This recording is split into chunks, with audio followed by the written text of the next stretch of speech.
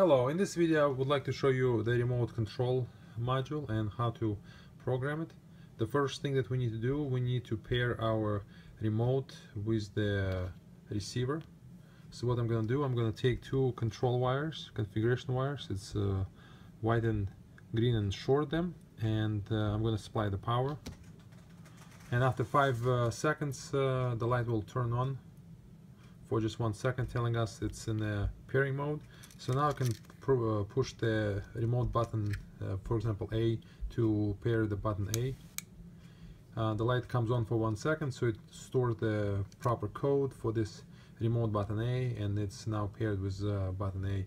If you want, you can pair button B as well. You can pair up to 5 remotes with the same receiver. And I'm going to disconnect the power.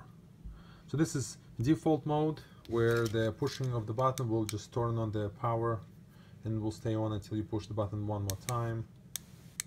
So you're pushing the button, it turns on, push the button, it turns off. So A and B is working, and if I will push D, it's not going to work, and so is C. Only A and B, because we synced them up. We paired those buttons only. Now you can also use this module to supply impulse or not latching signal, and it could be from really short, like 0.1 second, to trigger something, to a very long half-an-hour signal. So you can even use it to power up some devices for a period of time by just pushing the button. So the way I'm gonna do that, I'm gonna short two configuration wires, and this is all in the manual, but just I'm gonna show it to you how it's done here. So I'm gonna power the module and disconnect two wires. I'm not gonna wait until the light comes on after 5 seconds, because this is pairs the remote, and we already done so. So now I'm gonna first of all hold two wires for a period of time. Let's say I need 5 seconds, and disconnect it, and I'm gonna confirm it just by shorting two wires, and that's it. So I'm gonna now supply the power. By pushing the remote, I'm going to activate that